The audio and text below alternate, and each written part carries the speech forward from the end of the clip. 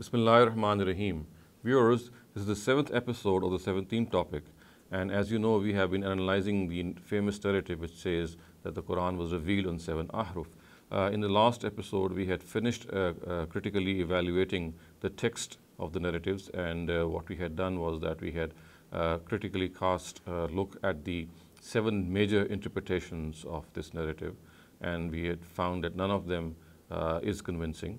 And from today onwards, we'll start studying the chains of narration of this narrative.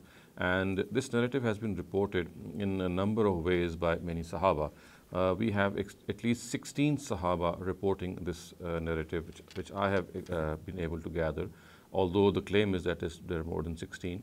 And then we have 7 narratives which have been reported by the Sahaba themselves. The 16 are the Marfu narratives. And then we have 7 Mawquf narratives from the Sahaba. And then we have 9 Maqtu narratives, which means narratives which have been narrated by the Tabi'un. And finally, we will analyze 4 other narratives or 4 other categories of narratives in which we will see that certain narratives have been reported which explain the meaning of these 7 Ahruf narratives. Now, as you can see on your screen, the Sahaba who report the Marfu narratives, they narrate these narratives from the Prophet directly, are being displayed. You can see there are 16, and as you go along, we find Umar ibn Khattab, and his narrative has been reported by 8 of his students, which you can see as you can browse down his name. Then the second has been reported by Usman ibn Affan, and then we have the third reported by Ubay ibn Ka'b. And from Ubay, again, we have 7 of his students reporting this narrative, and from his own students, we have some other variants as well. In the 4th place, you can see is Abdullah bin Masud, and we once again find that there are 7 of his students reporting this narrative from him. In the 5th place, we have Abu Huraira radiyallahu anhu. Then in the 6th place, we have Huzaifa ibn al-Yaman. The 7th is Abu Sa'id al-Khudri. Anas ibn Malik is the 8th person. 9th is Abdullah ibn Abbas. 10th is Amr ibn al-As. 11th is Ayyub. 12th is Samara ibn Jundab. 13th is Abdullah ibn Umar. 14th is Abu Juhaym Ansari. 15th is Abu Bakra. And 16th is Sulaiman ibn Surad. So these are the 16 Sahaba who report Marfu narratives, or narratives directly from the Prophet himself, and all these Sahaba who report these narratives can be seen that the count comes to 16, although, as I said earlier on, we have reports in which in excess of the name is in excess of 16. But as far as I'm concerned, I've done my best to research as far as I could, and I could only gather the names of 16 Sahaba who report Marfu narratives. Then, as far as the Mawquf narratives are concerned, in which the Sahabi directly reports something from his own self, there are 7 in number. One is from Umar ibn Khattab, the second is from Ibn Masud, and from him 3 students separately narrate this narrative. Then we have in the 3rd place Mu'az ibn Jabal, in the 4th place Ali ibn Abi Talib, then we have Abdullah ibn Abbas in the 5th place, and 6thly we have Sulaiman ibn Surad, and 7th we have Abu Bakr radiyallahu anhum ajma'een. So all these Sahaba, they come out to 7 in number who report this narrative. They do not report it from the Prophet, but this narrative it's a mawquf. These are mawquf narratives in which the Sahabi or a Sahabi narrates something from his own self. Then we have 9 Maqtu narratives. And as I said earlier on, these 9 are also found in our hadith books. We have Muhammad ibn Sirin, then we have Abu Kilaba at number 2. In the 3rd place, we have Amr ibn Dinar. Then we have Sulaiman ibn Mihran al-Amash in the 4th place. In the 5th place, we have Yahya ibn Abi Usaid. In the 6th place, we have Abdul Rahman ibn Abi Layla. And from him, 2 students narrate, Mujahid ibn Jabr and Abu al-Hakam. In the 7th place, we have Qatada ibn Di'ama, and then Abu Ubaidah, and in the 9th place we have Salama ibn Abi Salama. So these are the 9 people, or the Tabi'un, which also report this narrative, and you can see their names being displayed before you. And then we have 4 people also reporting narratives which actually explain the meaning of the various interpretations, or which actually are used by various scholars to gauge the fact that this particular narrative is an interpretation of the Seven Ahruf narrative. So we shall also critically view the chains of narration of those four people who narrate this narrative. And amongst them, the first one is Ali ibn Abi Talib. Then we have Abdullah ibn Masud, and from him, four of his students narrate separate narratives. And then we have Abu Talha, and then we have Zayd ibn Arqam, so radiyallahu anhum ajma'in. So all these four Sahaba actually report narratives which explain some of these Seven Ahruf narratives. So this is just a summary of viewers of what is going to be discussed in the next many sessions of this topic. The first and foremost narrative, viewers, that we're going to analyze is the famous Umar Hisham variant, which we have discussed a number of times in a number of places in the previous talks and previous versions. I'm not going to read out the narrative before you know the translation, because we have done so a number of times. But what I'll do is I'll present the critique on the chain of narration of this narrative. Now, in recent times, this particular narrative, or this variant of the Seven Ahruf narrative, has been criticized by Shabir Ahmad Azhar Meriti in his Sahih Bukhari Ka Muta'ala. It's a book in Urdu.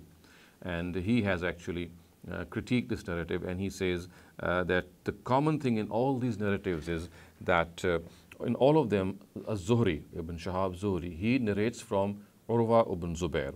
And he says that in the narrative in the Muwatta of Imam Malik, which is perhaps the earliest occurrence of this narrative, Zuhri's link with Urwa is an anana.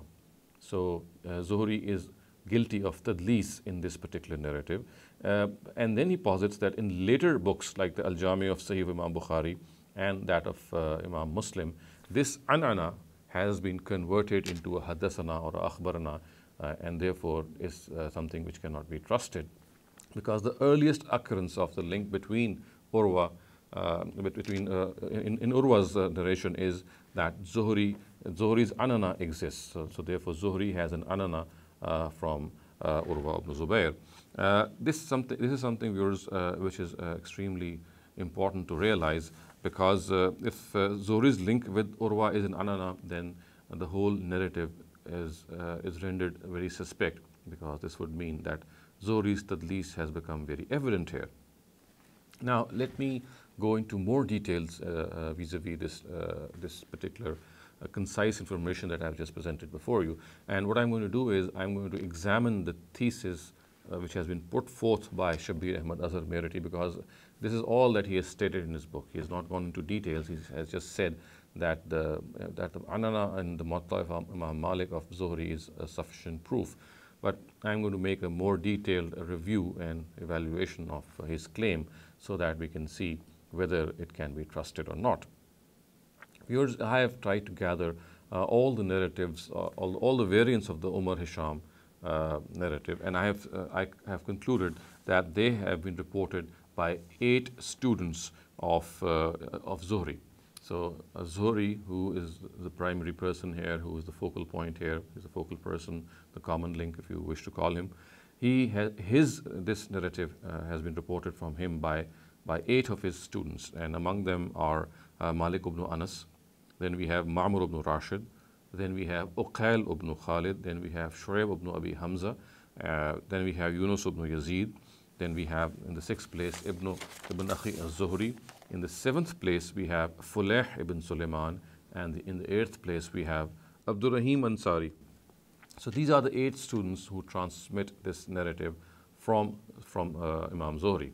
And therefore, we are now going to analyze each of these students, the way he transmits it, and what is the situation of the anana in their particular narrations. So I'm going to start off with the first of these, and they are basically, we need to realize that in the variance of all the students of Imam Malik, now we are going to take the first of these, and that is Malik ibn Anas. So Malik ibn Anas is the foremost student of Zuhri in this regard, and Malik ibn Anas reports the narrative. So in all the variants of the students of Malik ibn Anas who report this narrative from him, except one, there exists the anana of Zuhri, and following are the details of these students. The first of them is Abdullah ibn Yusuf, and his narratives have been recorded by Bukhari, for example, and besides others. Then we have Yahya ibn Yahya, his narrative has been recorded by Muslim besides others. Then we have Al-Qanabi, and his narrative has been recorded by Abu Nu'aym in his Al-Musnad Al-Mustakhraj ala Sahih Muslim, besides other books as well. In the fourth place, we have Ahmad ibn Abi Bakr, and his narrative has been recorded by Ibn Hibban in his Sahih. And then we have, in the fifth place, we have Abdul Rahman ibn Mahdi, and his narrative has been recorded by Abu Ubaid in his Fazail al-Quran. And I'm just naming one book for each, otherwise we have other people as well who have recorded these narratives. Just an example. In the sixth place, we have Abdul Razak, and this has been recorded by Tirmidhi in his Sunan. In the seventh place, we have Abdul Rahman ibn Qasim, and his narrative has been recorded by An-Nasai in his Sunan al-Mushtaba, besides some of the other books. In the eighth place, now as you would recall, we are discussing the students of Imam Malik who report this narrative from him. In the eighth place, we have Imam Shafi, and his narrative has been recorded by Bayhaqi in his Sunan al-Kubra. Then in the ninth place, we have Abdullah ibn Wahab, and recorded by Abu Awana in his Musnad. In the 10th place, we have Usman ibn Umar, and his narrative has been recorded by Abu Awana as well. Then in the 11th place, we have Abu Mus'ab, and his narrative has been recorded by Al-Baghwi in his Hadith Mus'ab. And then in the 12th place, we have Rawh ibn Ubada, and his narrative has been recorded by At-Tahawi in his Shara Mushkil al-Asar. Now we have two other people as well who report this narrative as per Imam Dar Qutni, but I have not been able to find their variants. So I have just enlisted them, and they are the 13th and the 14th people respectively who report this narrative from Imam Malik. But as I said, both these narratives I was not able to locate in our Hadith corpus. The 13th of them is Javeriya bint Asma, and the 14th is Ma'an. So these are the people, and in all probability Ma'an here is Ma'an ibn Isa. So the one exception in this regard is Qanabi's narrative from Malik, recorded by Abul Fazl al-Razi. So as you would recall, I had said that only in this exception the anana does not exist, whereas in all other narratives there is the anana. So in this particular exception, in which Qanabi reports from Imam Malik, we do not have the anana of Zuhri. So this is as far as Imam Malik is concerned. I am now going on to the next student of Zuhri, and he is Ma'mur ibn Rashid. Ma'mur ibn Rashid, in all the variants of all the students of Ma'mur ibn Rashid who report this narrative from him, there exists the anana of Zuhri, except in one case. And let me now first go into more details. Now, the students who report this variant from, or these variants from Ma'mur ibn Rashid, are Abdul Razak. His narrative is mentioned in Abu Nu'aym's Al-Musnad Al-Mustakhraj ala Sahih Muslim. And the second one is Abdul Ala ibn Abdul Ala, and his narrative has been mentioned by An-Nasai in his Sunan al-Mushtaba. The one exception in this regard is that Abdul Razak from Ma'mar, the first of these variants, recorded by Abul Fazl al-Razi. So this is the exception in this regard, and therefore it is here that we find the anana of Zuhri. Now let me go on to the third person in this regard, the third student of Imam Malik, and he is Uqayl ibn Khalid. The only student who reports from him is Lays ibn Sa'ad. From Lays, the following three students report. One of them is Sa'id ibn Uqayr, and his narrative is found in Bukhari, Al-Jami al-Sahih. Then we have Yahya ibn Bukair. His narrative is found also in Bukhari. And then we have Abdullah ibn Salih, and his narrative is found in Abu Ubaid's Fazail al-Quran. So these are the three students who narrate from Lays. And there exists an anana of Zuhri only in the narrative reported by Abdullah ibn Salih. So the rest is Haddasna, Akhbarna, otherwise we have this present. So viewers, now we move on to the fourth student of Imam Zuhri, and he is Shu'aib ibn Abi Hamza. So as far as Shu'aib ibn Abi Hamza is concerned, 5 students report this narrative from Abul Yaman, the student of Shu'aib. So from Abul Yaman, who is a student of Shu'aib, 5 people reported. First of them is Abu Ubaid, and this has been recorded by in his own book, Fazail al-Quran. The second is Abu Zur'a, and his narrative has been recorded by Tabarani in his Musnad al-Shamiyin. Then we have Bukhari, Imam Bukhari himself, and it has been recorded by in his own book, Al-Jami al-Sahih.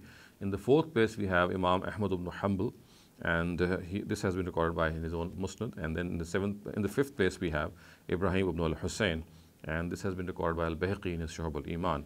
Among the above students, only the first two report the anana of Zuhri. So the first two would be Abu Ubaid and Abu Zura. They report the anana of Imam Zuhri, and the rest do not. Let's now move on to the fifth student of Imam Zuhri, and he is Yunus ibn Yazid. And from Yunus ibn Yazid, we find two students reporting. One is Lays ibn Sa'ad, and the other one is Ibn Wahab. As far as Lays's narrative is concerned, you can find it in Imam Bukhari's Al-Jami al-Sahih. And as far as Ibn Wahab is concerned, you can find his narrative in the Al-Jami al-Sahih of Imam Muslim. Now, in all these variants, none of the students of Ibn Wahab report the anana of Zuhri. None of them. However, in the case of Lays, this is not the case. Abdullah bin Saleh reports from Lays, and this variant has the anana of Zuhri. So this is one exception. Now we move on to the sixth student of Imam Zuhri, and he is Ibn Akhi al-Zuhri. So the variant reported by Ibn Akhi al-Zuhri does not contain the anana of Imam Zuhri. This is a conclusion that I can clearly see when I study the variants, and this particular variant has been recorded by Imam Ahmad ibn Hanbal in his Musnad. As far as the seventh person is concerned in this regard, the seventh student of Imam Zuhri, he is Fulayh ibn Sulaiman, and two students report this narrative from him. Now, these two students are Yunus ibn Muhammad, his narrative is found in the Musnad of Abu Awana, and then we have in the second place Abu Dawud al-Tayalsi, and his narrative is found in his own book, the Musnad of al-Tayalsi. Now, in the variant reported by Yunus ibn Muhammad, there exists the anana of Zuhri. In the variant of Abu Dawud al-Tayalsi reported by Yunus ibn Habib, there exists the anana of Zuhri in the Musnad of Abu Awana. But it does not. But this is not the same in the case of the variant recorded by the Musnad of Abu Dawud al-Tayalsi. So we have this discrepancy as well. Now, as far as the eighth and final student of Imam Zuhri is concerned, we have Abdur Rahman al-Ansari, and his narrative has been recorded by Ad-Duri in his Al-Juz Fihi Qiraat al-Nabi, and also in the Shara Mushkil al-Asar of Tahawi. And this contains the anana of Imam Zuhri. So, viewers, this is just a summary of the variants in which 8 students of Imam Zuhri are reporting this narrative from their teacher, and then from them onwards we have their own students as well. And if you recall, we are analyzing the fact that which are the narratives in which there is the anana of Zuhri, or we are trying to establish or find out whether Shabir Ahmad Azhar Meriti's premise that this has the anana of Zuhri is established or not. Now, after this brief summary, I would like you to see, or like you to consider the fact what Imam Ibn Hajar has written in his Tehzeeb al-Tehzeeb regarding the students of Imam Zuhri. So it is said that Qala ad-Duri and Ibn Ma'in asbatun nas fi Zuhri Malik wa Ma'mar summa adda jama'a. This means ad-Duri reports on the authority of Yahya ibn Ma'in that Malik and Ma'mar are the most trustworthy of az-Zuhri's pupils, and then he counted the rest. So viewers, in the light of this passage which you have seen is by Hafiz ibn Hajar in his Tehzeeb al-Tehzeeb, according to him, the people or the students of Imam Zuhri who are much more reliable than the others are Malik and Ma'mar. So I'm now going to concentrate on the narratives which have been reported by Malik and Ma'mar from Imam Zuhri. Earlier on, if you recall, let us first take the case of Imam Malik himself. As far as Malik is concerned, we had seen that all the narratives which have been reported from Malik, and he reported from Zuhri, they contain the anana of Zuhri, except for one. And that exception was the one which is recorded by Abul Fazl Razi in his Ma'ani al-Ahruf al-Sab'a. So you can see its chain of narration being displayed before you. Now, this particular narrative says that it does not contain the anana of Imam Zuhri. But then this is rendered ineffective if we look up at the narrative of Imam Malik in his own Muwatta. As you can see in parallel, his chain of narration is also being displayed before you. And here you can clearly see that the anana of Zuhri exists. So if you compare the two chains, in both chains, Malik is reporting from Zuhri, But in the case of his own book, Muwatta, and Muwatta, as you know, precedes Abul Fazl Razi's Al-Ahruf al-Sab'a, Mani al-Ahruf al-Sab'a. So therefore, we'll give preference to what Muwatta has reported. Muwatta does not report, it does report the Anana of Zuhri. However, in the case of Al-Fazl al-Razi, his particular book does not report the Anana of Zuhri. But since Muwatta precedes Abul Fazl al-Razi's books, we shall rely on it. And therefore, this exception, viewers, as a result, would be rendered ineffective in my humble view. Next, viewers, let's move on to the case of Ma'mar ibn Rashid. Now, all the variants which have been reported by Ma'mar ibn Rashid, as you recall, I had earlier on said that in one of them we find that the Anana of Zuhri does not exist, and one of them it does exist. As far as the one in which the Anana does not exist, again it is the same book, and the book is Abul Fazl Razi's Ma'ani al-Ahruf al-Sab'a. Here you can see the chain of narration being reported, being displayed before you, and here you can clearly see that the Zuhriya of the Anana of Zuhri does not exist. But then a previous work, a prior work, is that of Abdul Razak's Musannaf, and here you can see in this case Abdul Razak is reporting from Ma'mar and Ma'mar is reporting from Zuhri, and here you can spot clearly the Anana of Zuhri. So Abdul Razak's Musannaf, which actually precedes Abul Fazl Razi's book, and in this case also we find Ma'mar reporting, but since Abdul Razak's Musannaf is the book which precedes the book of Abul Fazl Razi, and this earlier book does contain the Anana of Imam Zuhri, so therefore we are inclined, or I am inclined, to rely on this report. So this would mean that this particular exception is also rendered as ineffective, which in other words would mean that all the variants which have been reported by Imam Malik and all the variants which have been reported by Ma'mar, they effectively contain the Anana of Zuhri, and hence it can be safely be established that the contention of Shabir Ahmad Azhar al-Meriti, who said that the Anana of Zuhri is established, I would go along by him and I would corroborate his conclusion, because in my opinion the variants which actually report this narrative, the two stronger personalities in this regard, are Malik and Ma'mar, and my analysis before you has just shown that these two personalities, the variants of these two personalities, they contain the Anana of Zuhri effectively. And furthermore, viewers, we've also seen some of the other students besides these two, and the variants which exist between them, they also contain the Anana of Zuhri. So relying primarily on this evidence that Ma'mar and Malik's narratives effectively contain the Anana of Zuhri, and some of the other students also have this Anana, I would say that Shabir Ahmad Azhar Meriti's conclusion, or his own deduction, that the Anana of Zuhri is there and therefore the tadlis is established here, I would corroborate it, and hence I would say that this narrative has the tadlis of Zuhri. Zuhri is guilty of tadlis in this narrative. His Anana is effectively present, and hence this narrative cannot be depended upon as far as its chain of narration is concerned. Viewers, so this was as far as the Umar Hisham variant is concerned. I will end this session by discussing the next person in line, who is Uthman ibn Affan, and then the later narrators, inshallah, we shall look up in the later talks. Now, as far as Uthman ibn Affan's narrative is concerned, it is being displayed before you, and since we have not discussed this, I will also just read out the narrative before you. And this narrative has been recorded by Al-Haris ibn Abi Usama in his Musnad. And the words here are,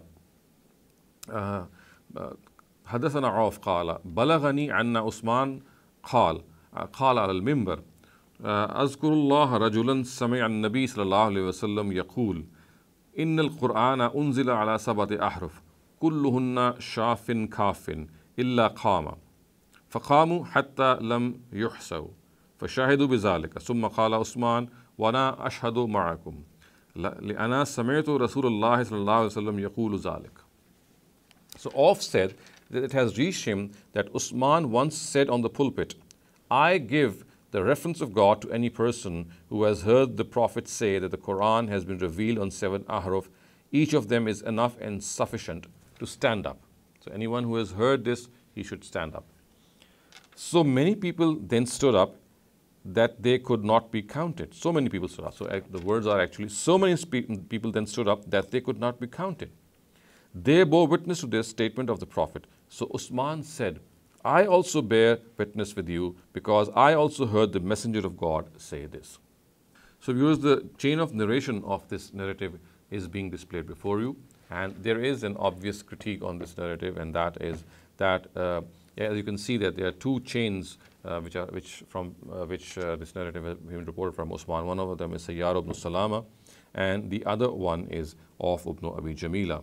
Now Sayyar died in 129 Hijrah, and of Ibn Abi Jamila died in 147 Hijrah, and we know that Usman died in 36 Hijrah. So therefore, it is an absolutely clear cut proof of the fact that the two could not have met. Neither Sayyar could have met Usman, nor of Ibn Abi Jamila who could have met Usman, because there is this difference which separates them.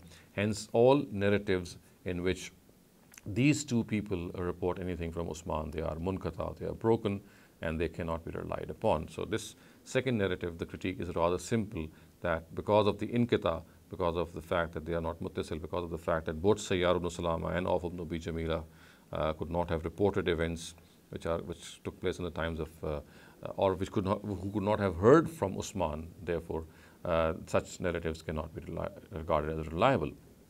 So viewers, I will end my critique of these two narratives here, and inshallah in the future talks I shall take up the rest of the narrators from among the Sahaba, from the Marfu narratives first, and then the Mawquf ones, and then the Maktub ones, and finally we shall also critically analyze narratives which are alleged to have described the explanation of the seven ahruf. أقول قولي هذا واستغفر الله لي ولكم ولسائر المسلمين والمسلمات.